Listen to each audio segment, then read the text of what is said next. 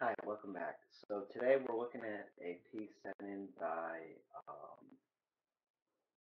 Swiggles, and he says it's a milk glass serving bowl. So I didn't know a lot about milk glass, so I started researching on the internet, and it appears that milk glass was first produced in the 16th century.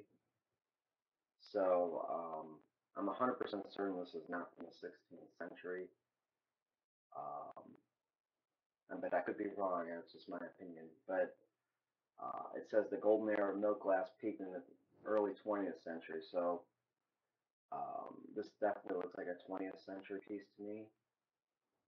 I'm not even sure if it's milk glass, so I did some more research, and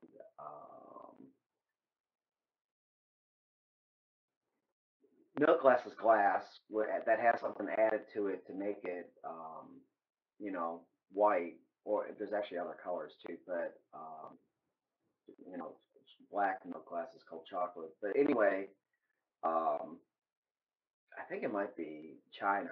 So I looked up, other different types of glassware, and the fine china, porcelain, dinnerware. They're all basically made out of clay. Um, and I think this is probably more closer to dinnerware than milk glass. But when you send in your antiques, any markings on the back, any identifying information, is it opaque? Is it translucent? Please let us know that information. So we don't have a lot of information here. He just says, please, assist me with approximate date and value, and provided a picture. I rotated the picture. This is the original picture, but okay. So I first went to AntiquesNavigator and did a quick search for milk glass. I wasn't really finding anything that looked, you know, even similar, closely similar. So I turned to Occupy Japan, and I did another search on Occupy Japan, and this is the closest thing I can find.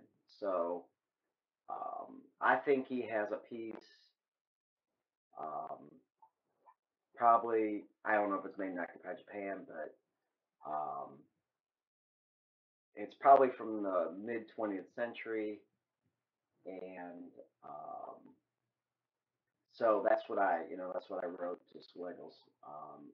I said that um, I'm not even certain it's milk glass. I gave him a link, talking about milk glass, how to identify it, and a link to a history about milk glass, and I told Squiggles it's worth about $10 to $20, and then I gave him, that piece there as an example.